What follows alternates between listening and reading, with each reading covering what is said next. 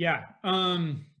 So I give a lot of technical interviews, and there are certain behavior patterns that are kind of like well known. Like there's definitely a science to doing these technical interviews when you sort of look for these behavioral cues. You can sometimes tell when someone's been coached on them, but they're real, and they are like, it's not necessarily about getting the problem right. It's about how you articulate what your solution is going to be ahead of time, and how you sort of like sketch it out first and explain your thought process. And then as you go through, you're like articulating why you're doing what you're doing. So it's some of those kind of softer skills. The communication skills are critical.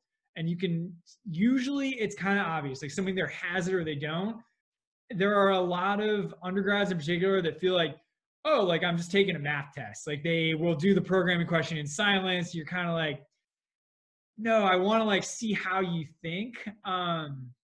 That's a big one. And so I'm often trying to assess sort of like, not, I don't love like the hardcore algorithms questions, because I honestly don't feel like I would do well on a lot of stuff. But what I do like are questions that involve manipulating data. Like, can you think about the right way to store some kind of like messy format, or the right um, data structure for to map to this particular problem?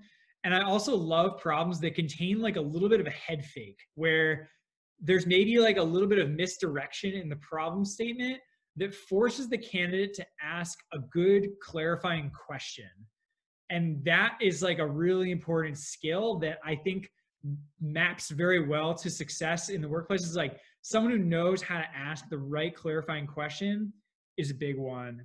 And the final thing is like, I judge people a lot by the questions they ask me. So at the end of the interview, I'll always open it up like, hey, do you have any questions about what we do, what we work on here? Could be anything.